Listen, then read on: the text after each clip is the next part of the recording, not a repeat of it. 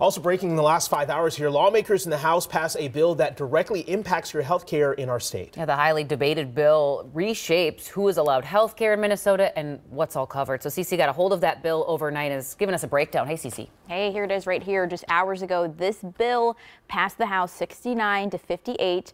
This bill's goal, to invest and improve health care. So here's what we found out about this bill overnight. This bill looks to lower health care costs and improve coverage for Minnesotans and undocumented residents. It protects reproductive care, too, including increased funding for reproductive health and also the repeal of anti-abortion language. Mental health, also a big priority in this bill. Investments were made for mental health grants and a 988 suicide and crisis lifeline.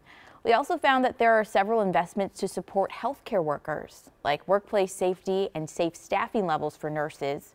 Now, even though this bill did pass in the House, not everyone was on the same page.